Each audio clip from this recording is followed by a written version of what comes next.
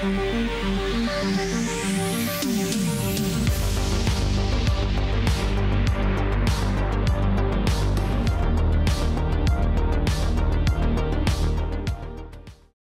going to go over today GraphRAG, particularly dealing with multiple data sources, so both unstructured and structured data sources, and kind of why you would want to ever do that in the first place even. So I prepared some notebooks here. I was going to make slides, but then I thought it would just be easier to walk through some of what this looks like in practice. So there's a link here, and I can share it with you at the booth later if you have follow-up questions. But basically, what I wanted to show you first is just what a general GraphRAG architecture looks like, right? And so basically what we do is we have our agents, right? We have our tools, just like you normally would. But then in the middle here, you see off to the side, we have this knowledge graph. And this knowledge graph, you can both extract data from documents in unstructured places and also have standard ETLs for structured data. And so there's a big question of why in the hell you would want this knowledge graph thing sticking in the middle there. And I could talk about accuracy and explainability, but I think what's really valuable to talk about is kind of what this means going forward with agents and how it's valuable for agentic workflows. And as we think about some of what agents can do with reasoning and decomposing questions, a lot of the retrieval that we're seeing is not so much just a straight shot vector search anymore. A lot of what we're seeing is a question being broken down and being handed multiple queries, right, to go and pull the data that you need. And the great thing about having a knowledge graph is that you can express a very simple data model to get started to your agent, which can help it do that decomposition, pull information accurately, and then as you sort of expand, you can keep adding more and more data. The example that I'm going to show you here inside of these notebooks is going to be for a employee graph. So basically think about a knowledge assistant that's responsible for helping pull information around skills analysis, look for similarities or substitutions in a team and try to figure out who's collaborating, where skill gaps are, all that sort of stuff. And the data that we're going to start with today is just going to be in resumes. I just have these PDFs, just like a folder of resumes that are pretty standard. It just lists people's professional experience and descriptions. It's for a company called, what did we have here? Cyberdyne Systems, if anyone's familiar with them. A little Terminator reference. All right.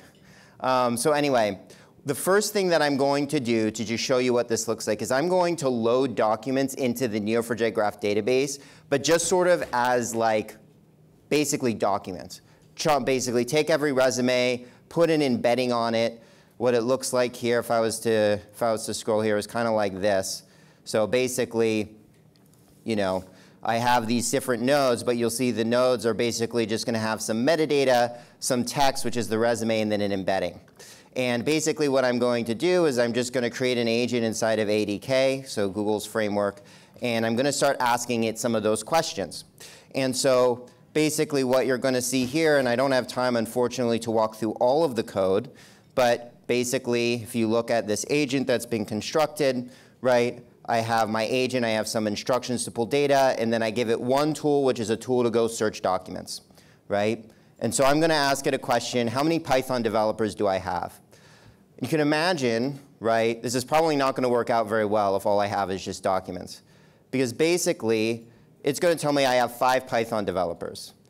And that's because I set k equal to 5, right, when I went to go pull my documents. So obviously, that's going to be wrong, and I'm telling you that that answer is wrong. So you could probably solve that with doing some entity extraction and putting more metadata right on your nodes. So that's fine.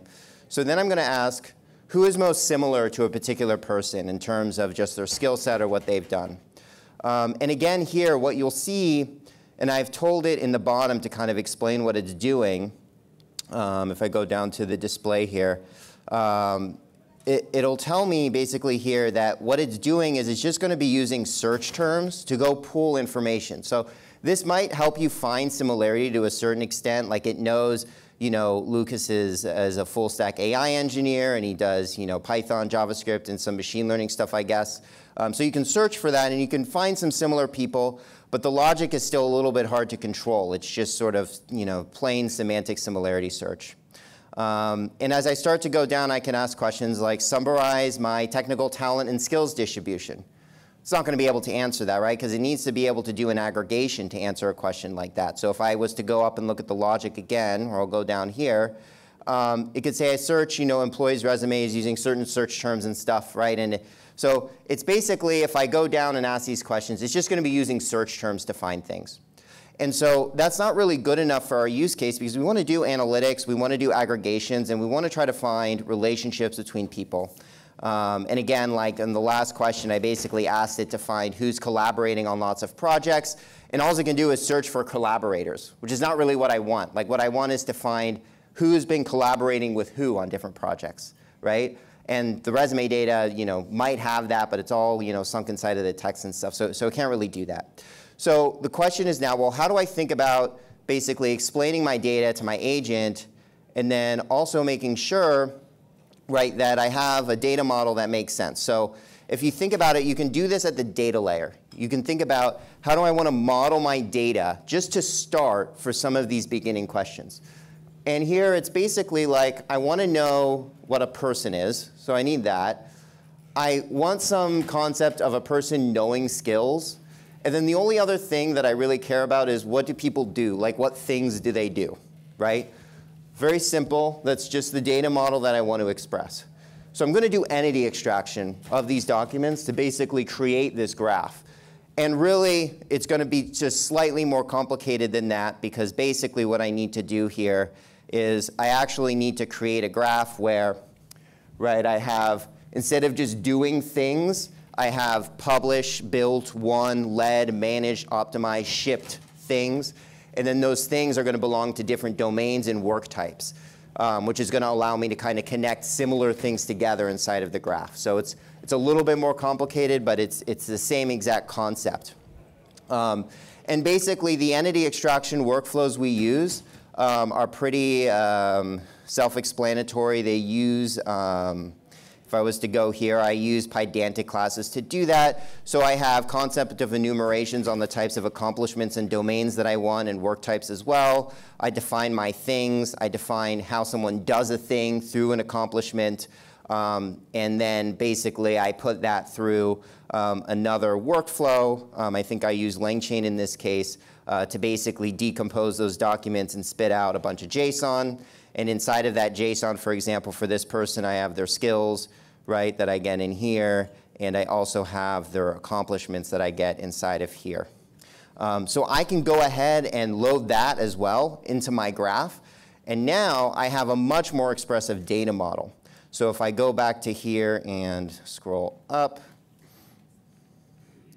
and look at this guy, this is now kind of what my data model looks like, right? I have my people, but now you see how they're connected by all of these different skills that they have, as well as the things that they're actually working on, and how those things connect to higher level concepts, like whether it's, building something for a system or shipping code, doing all those sorts of things.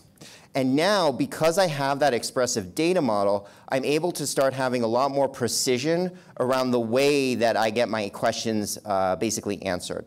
So what I do here after all this graph construction, which I already talked through, is I create this other agent, give it a similar set of instructions. I tell it a little bit about my data model in here. And then I'm actually going to be using this MCP server that allows it to read the schema and also generate cipher statements. So this is an MCP tool that we just have out on GitHub that you can pull.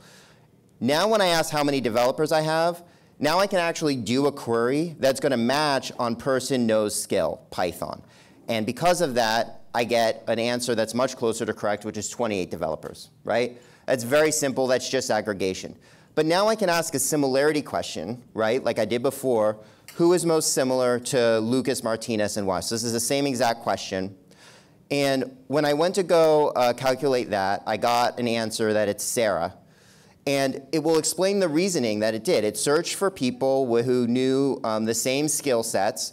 Sometimes when I ask this, it will also search for people who have similar accomplishments as well. And it will explain exactly like, hey, like I did an overlap calculation in the graph to figure out basically, given the number of skill sets they had and the number of overlap, this is the person that I think is the closest.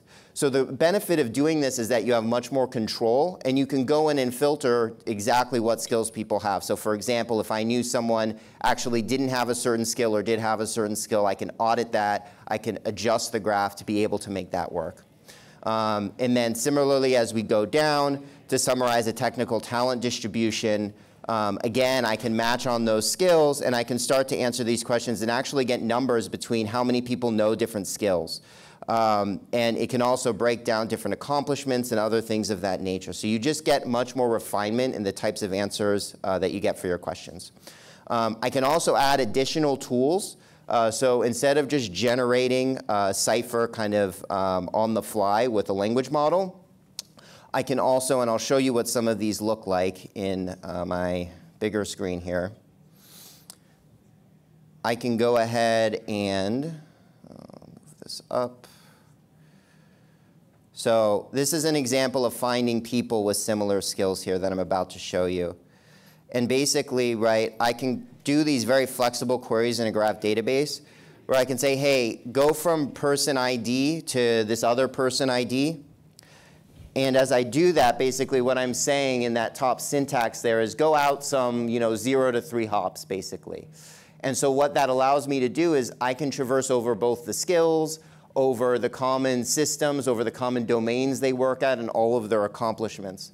And if I wanted to add something else to that data model, maybe there's a collaboration link or another project link, that would all get picked up inside of that query. So there's a lot of flexibility and also higher performance in a graph database when you start wanting to do those types of complex traversals. And that allows me then, when I go to find similar people again, so if I was just to scroll down to my question where I define my agent again, I give it more tools, and then I can actually look at who is most similar to Lucas, Martinez, and why, and it will start doing these queries. So what you see it get back is like all of the results of what I was just showing you earlier. And what that will help with, if I scroll down to the response, is now what will help me get all of these specific numbers around the skills and then also the domains now between the different AI and analytics and data engineering and things that they were working on. So there's more explainability with the way that these questions are being answered. The last part that I wanted to show you, and I only have a few minutes left, so I'm going to go very quick, is what happens now when you want to add more data to your graph, right? So basically, say that we had this resume data, but now we have this internal data that comes from a human resource intelligence system. And this tells me different projects that people are working on together and collaborating on. So I have basically the same people that came from resumes earlier, but now I can see different projects that they were working on together. And the great thing about Graph is that it allows you to add these things very flexibly.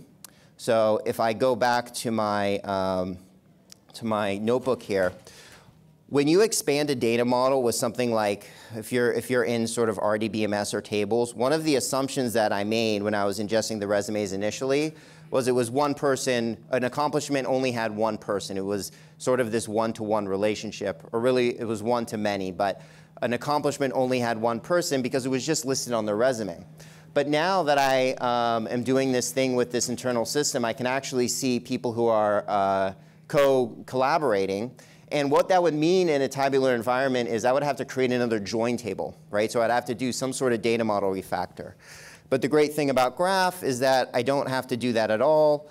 I can just sort of create new relationships. So this is very useful when you're going from one to many to many, or when you're introducing completely new node and relationship types. It's very easy to do that, which is super important as we move very, very fast, right, with our agents, and we want to ingest new data quickly and kind of build out our systems and pivot and all that sort of stuff.